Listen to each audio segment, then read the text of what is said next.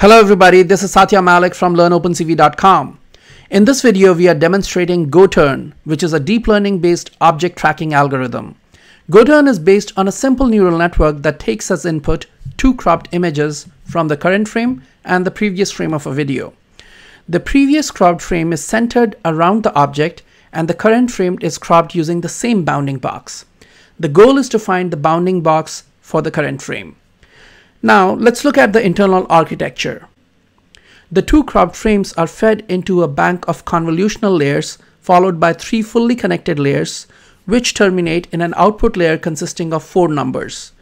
These four numbers are nothing but the top left and the bottom right coordinates of the bounding box. The network is trained on thousands of pairs of frames from many videos with known bounding boxes.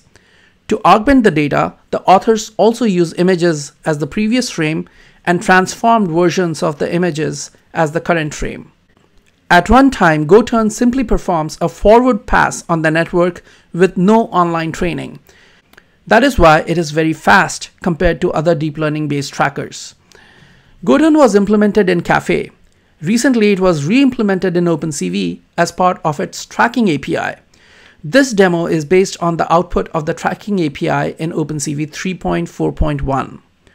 On a GPU, the Caffe implementation runs at 100 frames a second. And even on my 2.5 GHz Intel Core i7 4-core CPU, the OpenCV version runs at 20 to 25 frames per second.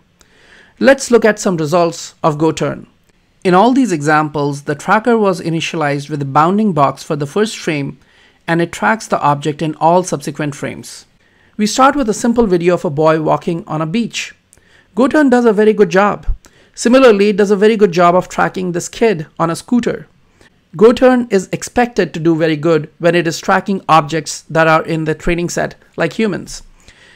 It also does a very good job on this clip of a car. The appearance of the car changes, but it tracks the car through the entire clip.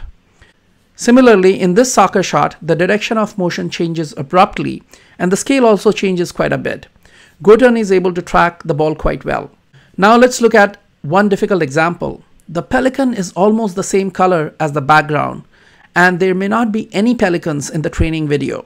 So it does okay, but not great.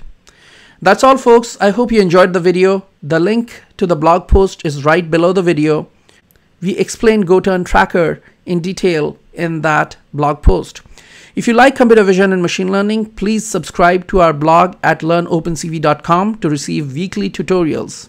Thank you so much.